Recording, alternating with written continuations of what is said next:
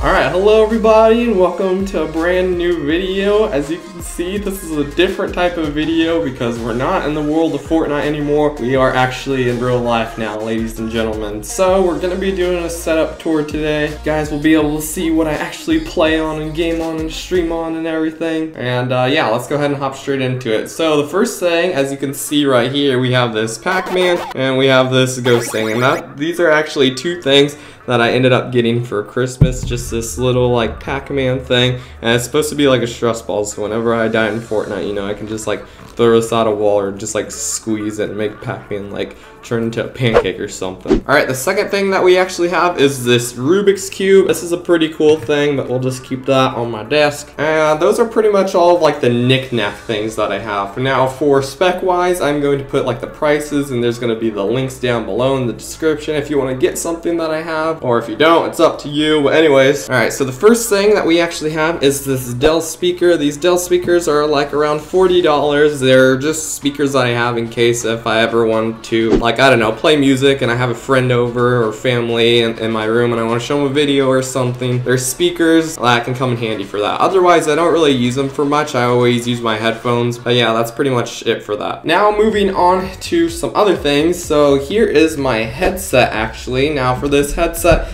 this is a HyperX Cloud. I think it's the second one. I'm not too sure. Like I said, all the links and stuff are going to be down in the description. But yeah, so this is a pretty good headset for quality wise. Like definitely the music and everything is pretty good. And I think the microphone, it's not going to be as good as like this microphone that I have on this stand right here, but it's a good starter microphone. It's not that bad. The only problem that I really have with this headset is it's supposed to be like comfortable, and I think for some people it is comfortable, but for me it kind of hurts my head after gaming on it for more than like 4 or 5 hours. So that's actually where these come into play, these Apple earbuds, which I'm pretty sure a ton of you guys have, but sometimes I'll just literally just wear those Apple earbuds in case if I don't want my head hurting. Alright, moving on to the second thing, we actually have this mic here. This is the Blue Yeti mic, and I've had this thing for almost about like 4 years, 5 years going on now, and it is pretty good. A lot of people say that this microphone has pretty good quality. You guys have told me that in the comments and stuff. And we have it attached to this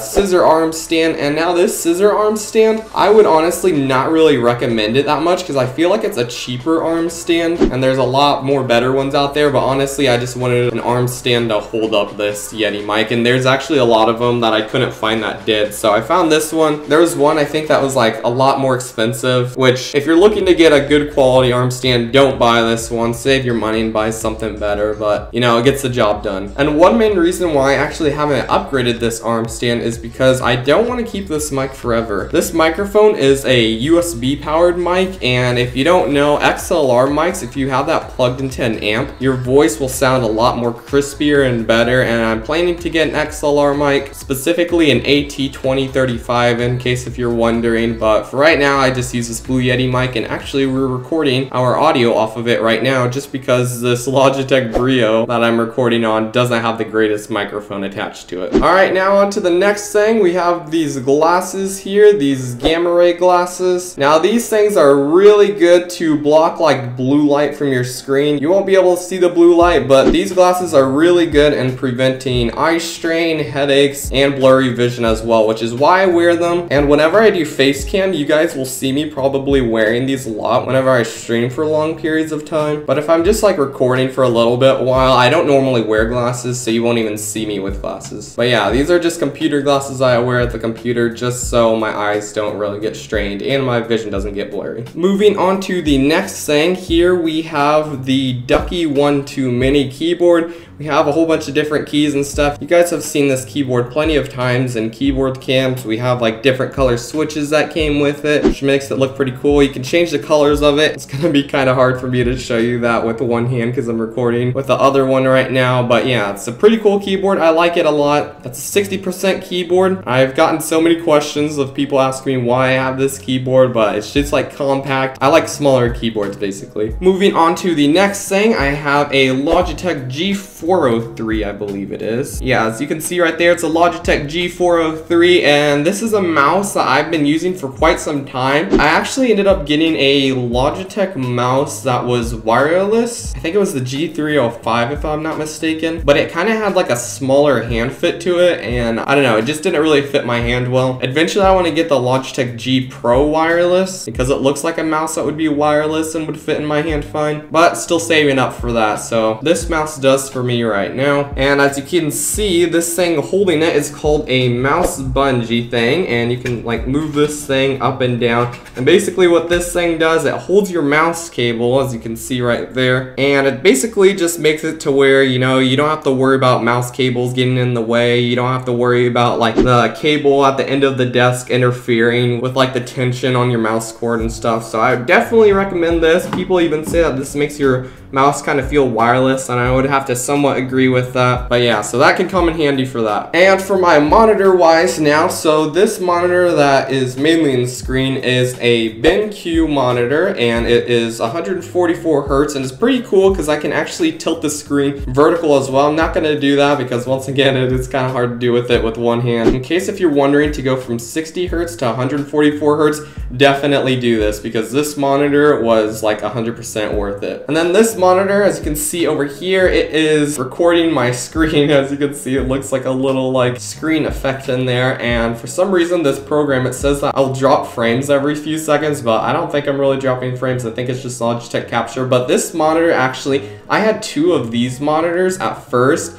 and this is a 60 Hertz monitor, and it's not really that good because I think it has an 8 millisecond response time as well. But I played on this for like 2 to 3 years, and then I finally decided to upgrade to 144 Hertz. Now eventually I want to change this monitor into a 144 Hertz one as well, but like I said, still saving up for that. And mainly this monitor over here will be for like stream chat, or I'll have like recording up on here and then I'll game on this monitor, obviously since it's 144 Hertz, but they both come in handy. Having two monitors, in case if you're like a YouTuber or streaming yourself, having two monitors is very beneficial. Now as for my mouse pad, you can see that this thing is like extended all across here, and I used to play on a smaller mouse pad, but this is a Corsair mouse pad, as you can see right there. And this thing actually is really useful because one main reason why I got this Corsair mouse pad was because my keyboard would always slide across my desk, and I would always hate that so much. So we ended up getting this Corsair mouse pad, and now I can prevent my keyboard from sliding, and then I also have room for my mouse right there. Alright, now over here, we just have some snacks. You know, when you're a gamer, sometimes you get hungry. We got the Kit Kat, we got some Kisses, and we got some Hershey's. Yes, I know it's all bad for you, but don't judge me. And then as for this thing, actually, this is an Xbox controller that I play on. Now, I know it's not an elite controller, it's not anything like too fancy or anything, but this I actually literally just went to Walmart probably about a few months ago just because I wanted to play Fortnite on a controller, and this thing was like only 30 bucks. So I just grabbed whatever like wired controller just to try out like Fortnite with a controller, and it obviously isn't that great, but it's not that bad, I don't think, for its price either. Mainly because it has these features on the back as well. Like you can see that we have like these little buttons.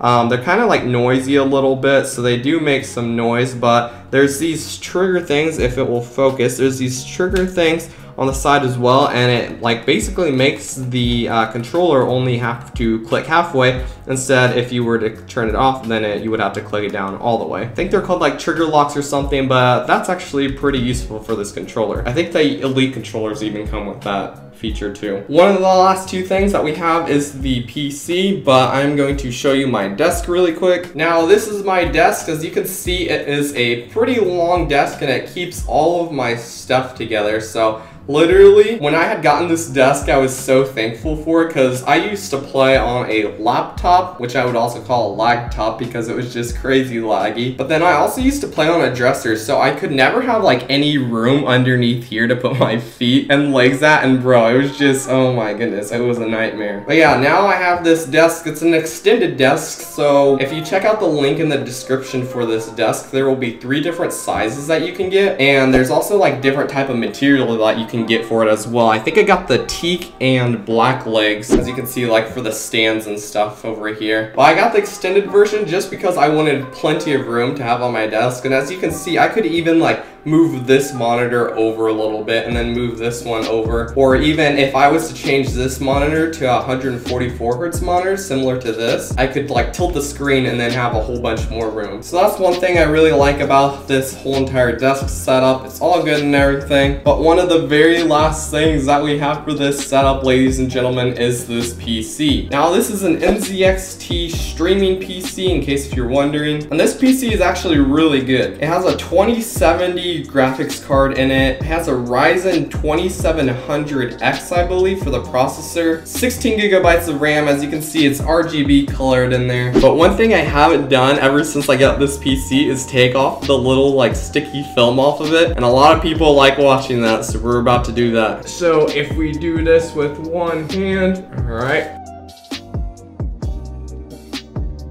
we do this little by little, you can see the film is finally coming off of the computer after all this time. It's been waiting. But yes, that is it, ladies and gentlemen. So we saved it all this time to finally come off. And then there we go. Look at the PC now. It just looks amazing. You got the graphics card, you got the RGB, all the colors and everything, and it just looks really cool. But I mean, yeah, that's pretty much what I game on and whenever I go to record. Oh yeah, and for gaming chair wise, I literally just have this like black office chair. It's nothing too fancy. I actually used to have a gaming chair before, but I really didn't like it. Kind of like hurt my back and stuff. So I just have this like little chair right now. I think I'm eventually gonna get another gaming chair, but it's gonna be a more professional one. But yeah, that's pretty much it for my setup. I know it kind of looks messy right now. Normally whenever it's a clean setup, I already have my headphones on, my glasses are on, so that's not taking up any space on the desk. I have my keyboard and mouse. That's normally what I'm playing with. Normally I have my earbuds in, and then I'll set my HyperX clouds to the side somewhere. I won't usually have this controller on here. I've just been playing like Star Wars Jedi Fallen Order with it. But yeah, hopefully you guys enjoyed the setup. There's a person that actually mentioned about having like a yearly setup update or something like that every 2 years or something, and it's honestly a pretty cool idea, because if I would have done that initially, then you guys would have definitely seen a lot changed. Like I used to only game on one monitor. It was like that exact monitor, and then I didn't even have a second monitor. Like I said, I didn't have this desk. I had a crappy keyboard, crappy mouse, and I actually used like a $10 plastic microphone that came with a capture card that I had bought. And so started little by little. As you save up your money over time, you can get things that you want to get and get a fancy setup like this. Well, even still, I still have a lot of stuff that I still want to get, and there's plenty of people that have far better setups than me. But hopefully you guys enjoyed. If you did, leave a like on this video and let me know if you want some more like IRL content like this. Drop ideas down below, and until then, I will see you guys in the next video.